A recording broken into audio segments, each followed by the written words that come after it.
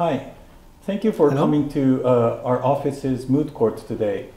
It's very nice to see you, and I'm very excited to discuss about this Pacific Legal Services, particularly in litigation and compliance practices. I have handled lots of litigation and compliance matters related to cross-border cases. To accomplish our work, it's essential to have a good relationship with the eDiscovery vendor like AOS. Nice to see you too. So I'm happy to discuss the subject, and since there's no eDiscovery law in Japan, most of the Japanese companies have no idea once eDiscovery happens. And the key thing is to select the vendor to assist the eDiscovery here in Japan. And the key thing is the company like us who understand the US eDiscovery and the Japanese IT infrastructure. So also I'm interested in knowing about TMI and yourself and new consulting venture you initiated. Sounds good. From an attorney's perspective, it is a key to select a trusted vendor, since this will directly affect our work. If something goes wrong during the process, we may lose the case. First, I like to, I think not so many people in the US knows about legal tech or AOS. So would you tell us about what AOS does? Sure. We are a legal service provider and headquartered in Tokyo, Japan. We provide a variety of services from forensics to data collection, data uploading to the eDiscovery tool, as well as document review. And pretty much we cover entirely eDiscovery aspect, EDRM perspective. And also, whenever customer needs kind of service like a paper scan, we can handle that. So we believe we are the only solution provider for as a one-stop shop. There are other vendors who handles only particular segment, like only paper scan or just only uploading the data to the eDiscovery tool. But we are proud of that. We are the kind of pioneer in Japan to handle all those kind of broad aspect of eDiscovery. I see. So how long have your company, AOS, has been in this business? So AOS started as a data recovery service 25 years ago. And we spun off eDiscovery or per se legal technology segment as a legal tech 8 years ago. So we are in this business handling digital data for over 20 years, 25 years. That's quite a long time. So do you have any footprints in the US? At this moment, no. Answer is no. We structure partnership in US. We work with multiple qualified eDiscovery vendor like us in US. So when US vendor needs some assistance in Japan, we can help. And when a Japanese company needs help in US, we can help as well. And I heard you don't have office in US. You have office, yes. Small office in US, but kind of similar business model as well. Yes. So shall I introduce a little about my firm? Sure. Okay. Please. So our firm is TMI Associates. We have been established in 1990. It's 30 years ago now. And we have worked to create a law firm which is distinct from other Japanese law firms. And in the past 30 years, we have been grown rapidly. And we now have 450 lawyers and 86 patent attorneys and trademark attorneys, which is a little distinct with other Japanese large-sized law firms. And so now, including all our staff, I think we have around 1,000 personnel in our firm. And we're currently the one of the five large law firms in Japan. And we have 6 offices domestically. Here, this is our Tokyo office. This is our Tokyo office. It's moot court here today, and we also have offices in Nagoya, Kyoto, and Osaka, and Kobe, and Fukuoka domestically. And also we have 10 offices abroad in 8 different countries. And mainly our offices are in this Southeast Asian countries. Okay. So we will be able to provide services not only in Japan, but also around the Southeast Asian countries as well. So, and also we have some associations, relationship with Morgan Lewis, Simmons & Simmons, and Arcus, which is US or UK or German law firms. But those are not exclusive relationships. So I have been working with many foreign law firms, addition to those firms in many cases. So I'm really excited to have a chance to work with many foreign law firms in many cases. Well, that's pretty impressive. Thank you for explaining about the TMI Associates. And tell me about yourself, your experiences, what kind of work you did for eDiscovery related work. Okay, sure. So my name is Kentaro Toda, and I'm licensed in both Japan and New York now. And I have been working in these kind of cross-border litigation and investigation matters for almost more than 10 years now. And I have been working on some significant numbers of clients to support their needs in discovery and document review in Japan. And in those cases, I have been working closely with eDiscovery vendors, including AOS, and also in cross-border cases, I work closely with foreign law firms to facilitate their communication with their Japanese clients and help their needs, such as reviewing Japanese documents efficiently and reasonably. And additionally, if any Japanese law issues comes up, I would be supporting them, researching about Japanese law during those litigation or arbitration. So I'm able to advise in those both Japanese law perspective and any needs in those kind of litigation or investigation. So what kind of eDiscovery services does AOS provide? So we can do data collection for PCs and mobile devices, and as well as forensics. When the data is missing, we can recover the data from these devices. And data hosting using review tool. Typically we use Relativity, and as well as document review in Japanese and other Asian languages. So pretty much we cover entire EDRM. Whenever customer needs one segment of a portion, we can help. Also we can help kind of wider scope of eDiscovery. I see. So AOS is kind of one-stop shop for the client now. And so what kind of tools do you use for your services? Yeah, we use pretty much industrial standard tool for collection, FTK, Imager TB3 for collection, and same as forensics. But in addition to industry standard software, as you may know, in Japan there are Japan domestic hardware. So we develop own software to be able to extract the data from those devices. That's our sort of benefit. And also for Discovery tool, we used to work with a particular US vendor, but now we currently work with partners here in Japan as well, and platform is needed.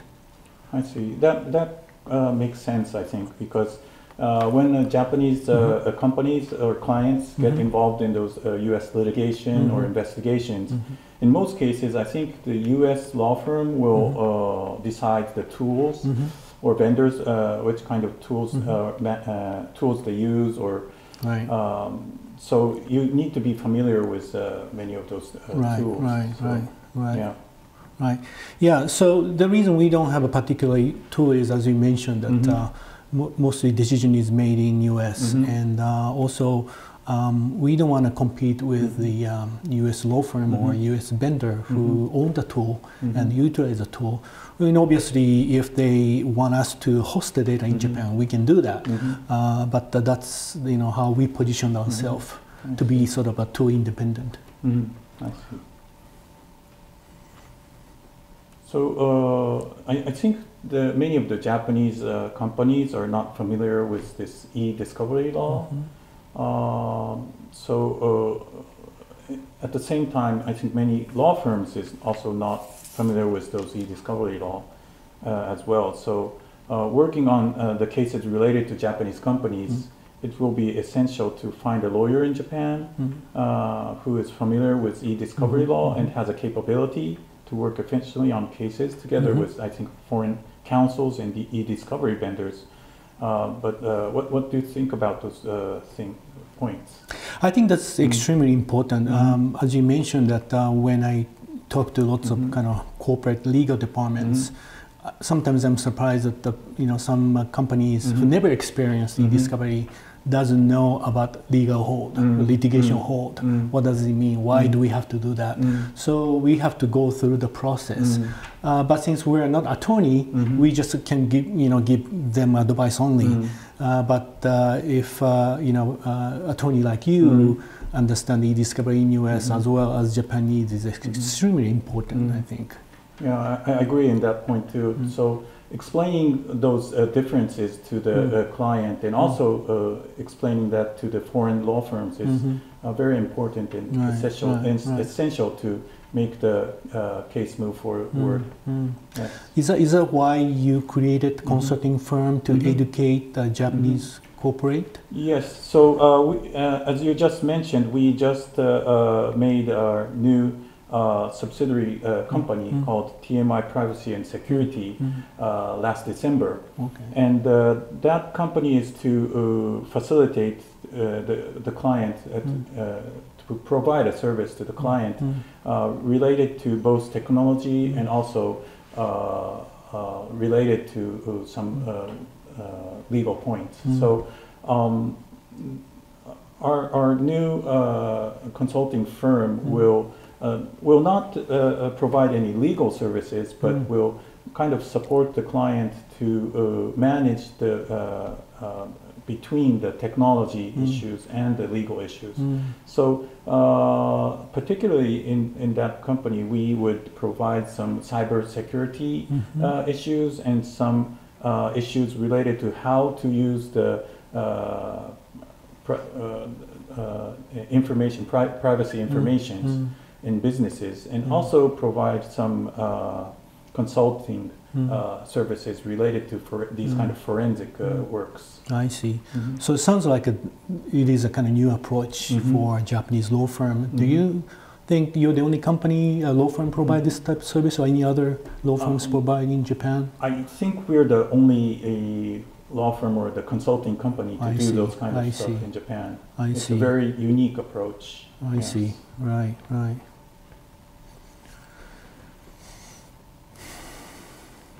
So also I like to talk about our service as well, if I may, why we're different. And I believe that there are mostly three parts to it. Number one is trust. As you know, you have to have a trusted vendor. Otherwise, everything you ask them, them to do, will be ruined if they don't know what they're doing. And as I mentioned, that the AOS been dealing with digital data for over 25 years. From data recovery to forensics. So we have received the multiple hours, including a Ministry of Economy and Trade Industry. And number two is we touched a little bit about it, but understanding US eDiscovery. And we know the urgency, timelines, and I know some lawyers in US, they never sleep. So we have to respond to those requests. So we get used to it. And I think that's important, as well as we have English speaking staff, which is critical. And the number three is that also understand the Japanese IT infrastructure. In Japan, corporations use the some software domestically, the Japanese software for encryption, for example. And if US engineers come to Japan to collect the data, they have no idea what that is.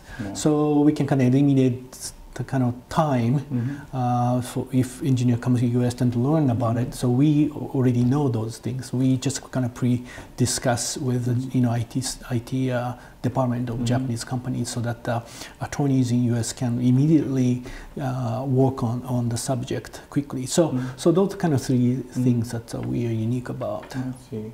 I completely agree with those points because AOS has a long history working in this forensic services in Japan, and has a very good understanding with those IT structures of the Japanese companies. So if a foreign law firm working with the AOS comes up with a request to have any Japanese lawyer get involved in these cases, I would be happy to work together with AOS.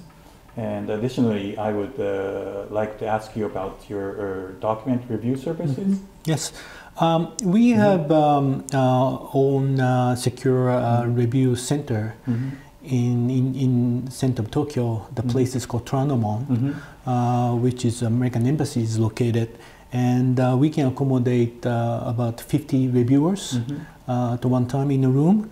And our qualified reviewers are from law students to attorneys, and we can handle English, Japanese, of course, and other Korean, Chinese, and other Asian languages. And also we closely work with you for like QA and also kind of review management. So I'm glad that we have a working relationship with you. And I think that's a key for a company like us to have a close relationship with your company like TMI. Yes, I think this is a good area that the law firm and also a service provider like AOS can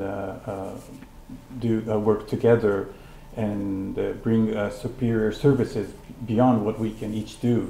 So some clients might think that involving additional law firms in Japan will cause more cost, but actually from my experience, from involving an experienced Japanese lawyer will help actually the procedure to be more efficient and keep it the quality of the work high. So I think this is because the Japanese documents and emails are normally really not organizedly written, and it is difficult for non-native speakers to understand actually what the document is really saying when they review those documents. So I think it will be important for a native lawyer who understands the procedure and who work together with those native speaker or reviewers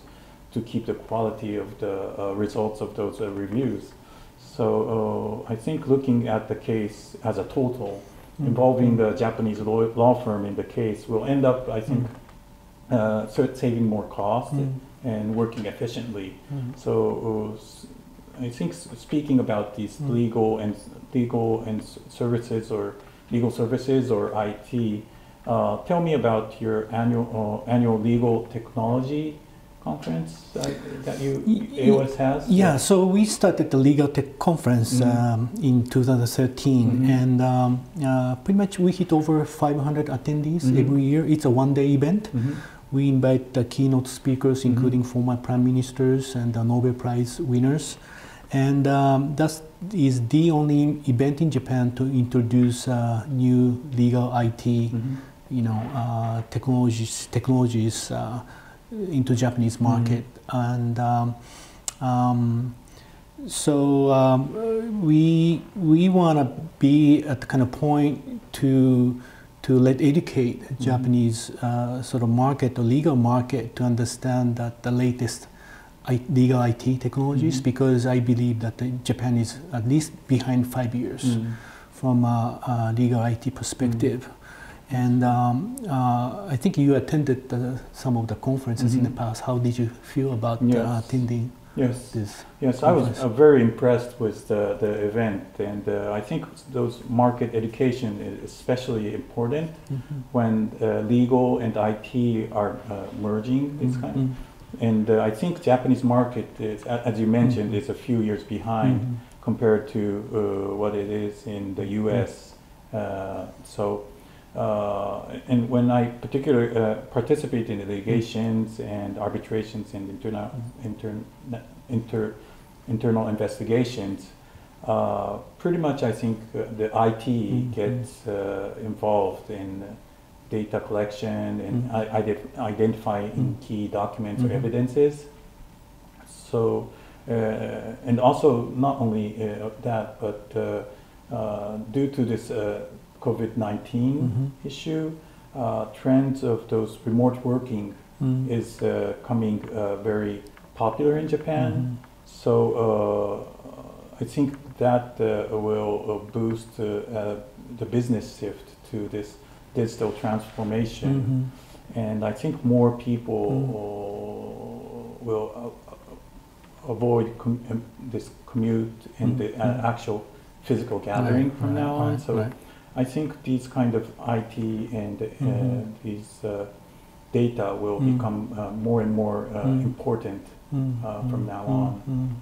Yes. Yeah, I agree with you. I think that's why your kind of security, cybersecurity service will be, good timing for you to implement, because now Japanese companies are facing kind of digitization and remote working. So now it's becoming more important when they handle Japanese, data preserving and searching and tracing, data trace will be the key, and that's good for litigation if they may have in the down the road in the future too.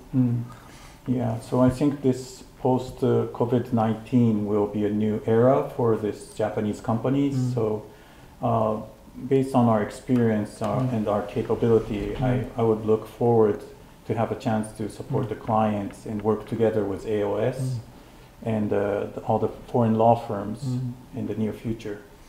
Yes. Yeah, thank you very much. And used to be there was a legal and there was IT. Now kind of both merging together. So I think vendor like us to understand the legal side and working company TMI like you, and from your perspective, you work with company like us who understand IT, will be kind of both mutually beneficial. Yes. Thank you very much. Thank you very much.